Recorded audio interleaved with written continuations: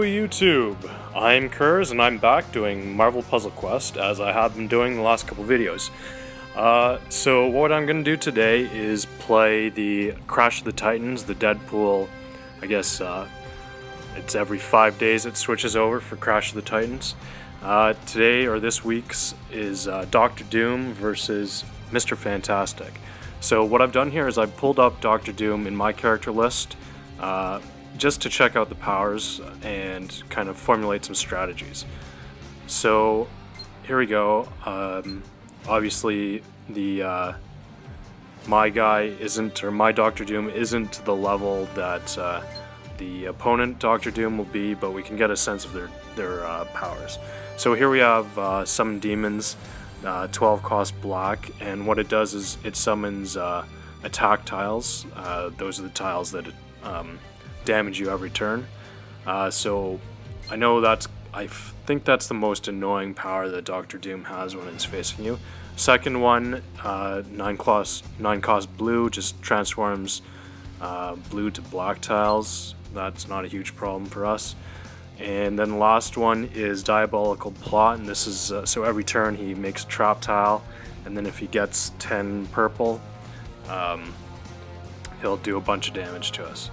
Okay, so because I actually have a championed not Doctor Strange, but Mr. Fantastic, I am not going to use any boosts. Let's take a look at his powers though. So the first one's flexibility. I can make projectiles, and I stun the opposition as well. Second thing is a passive where I get health for when the other guy matches my projectiles. And the last one is probably going to be the most useful for us. It's the Imaginaut, and basically increases my attack power of red, green, and yellow. So I'm just gonna go pop into here.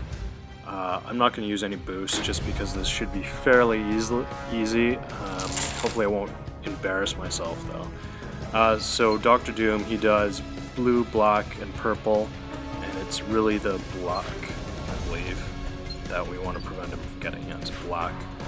And purple isn't great for me to get either. Blue is whatever. Our damage is blue, yellow, black. So start off just by making combos, and I'm gonna be trying to get the black because I want to get that Imaginaut up as soon as I can. So here we go. Just gonna keep matching. Preventing him as much as I can from getting blue, black, and purple. Obviously I just failed there. Okay, so this is, I don't often have these situations where the Clash of the Titan character is something that I have a lot of. So this is kind of a rarity for me. I think I will do some little flexibility. Sometimes for flexibility I'll actually make matches with it, especially if there's like little 4-bangers I can make. Maybe I'll do that right now. So I will, let's take that blue up there. Because these ones are fortified, I can afford to kind of break one of them. And I can actually get another one of these now, so I may as well do that. Pop this in the corner. And hopefully we're getting our black tiles so that we can get Imaginaut up. So my recent news for Marvel vs. Puzzle Quest for me is my alliance has not been very active lately. So I might be looking to do a new alliance. I actually, a couple nights ago, it was the end of the, I believe, Power Gem season, whatever the red gem is for PvP, and I actually took a couple hours and grinded through the 2000 for the Shield Simulator, just to get the 4-star character. It was Jubilee. So here we go, we have Imaginaut up. And I will just remind myself, I think it's red, green, or yellow, which unfortunately I didn't plan that well because I can't get a red, green, or yellow unless it drops. Yeah. And now I'm gonna get some demons in my face. So we're about 1100 ahead. Luckily for our projectiles, we're not taking too much damage. I don't know why Imaginaut didn't. I don't think it actually activated there. Let's see. Oh yeah, this is just after the initial damage. Okay. Okay, so he just actually got off his purple power. I haven't been paying attention. Hopefully this doesn't turn bad right away. Just matched a bunch of our projectiles. We got some health, though, luckily. And we are about 2,000 down on him. So I have to maybe pay attention a bit more. Let's do. We can get some block there up top. So let's rearrange some of this stuff.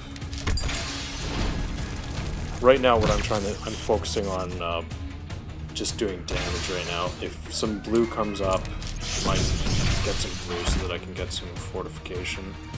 I think I'll also be trying to destroy his red tiles. Seems like a good idea. So that limits my damage coming in.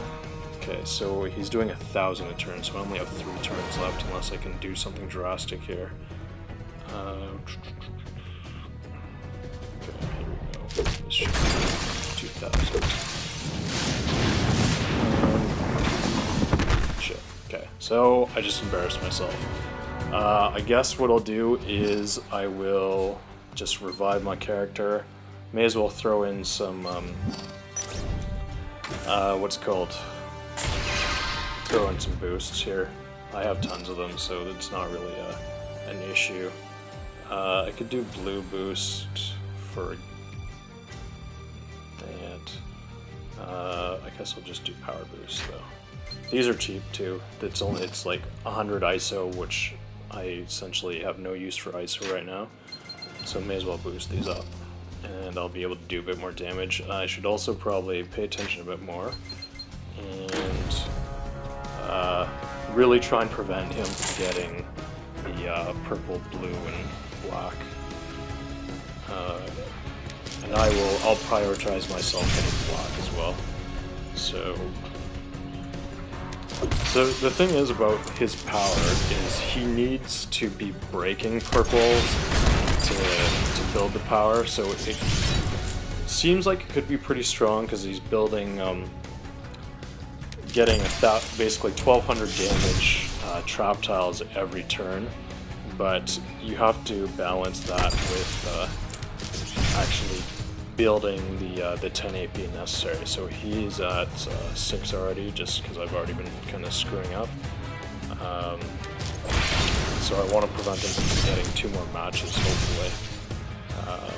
Once again, it's normally should be fairly easy because he's breaking his matches. Okay, so I'm screwing up a bit more. Hopefully he doesn't get a combo, so I'm going to focus on breaking those. Somehow got it. Either I wasn't paying attention or something else is going on. Yeah, I must have just got one when I wasn't paying attention. Or I added the math wrong somehow. Which is pretty embarrassing, isn't it? Pretty embarrassing. Alright, so he is actually demolishing this right now. I might actually have to come back at this and give it a good think.